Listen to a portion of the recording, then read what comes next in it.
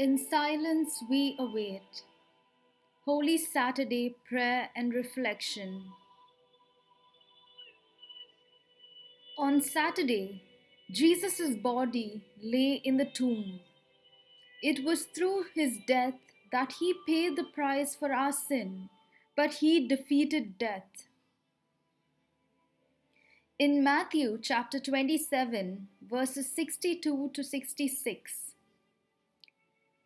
The next day, the one after preparation day, the chief priests and the Pharisees went to Pilate.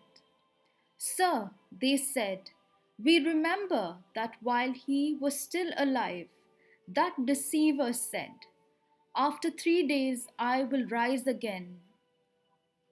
So give the order for the tomb to be made secure until the third day. Otherwise, his disciples may come and steal the body and tell the people that he has been raised from the dead. This last deception will be worse than the first. Take a guard, Pilate answered. Go, make the tomb as secure as you know how. So they went and made the tomb secure by putting a seal on the stone and posting the guard. Let us pray.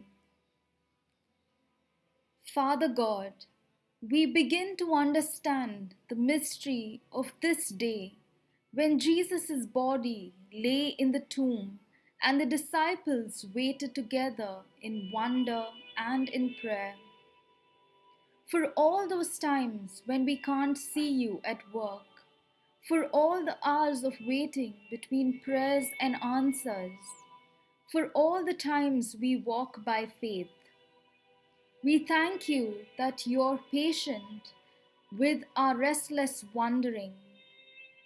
You are at work even when we don't see you.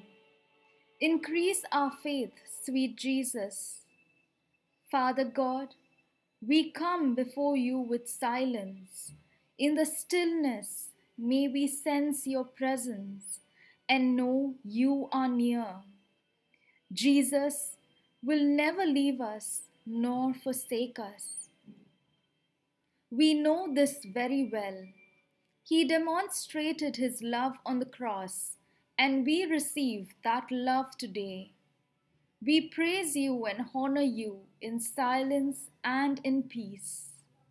In Jesus' name, Amen.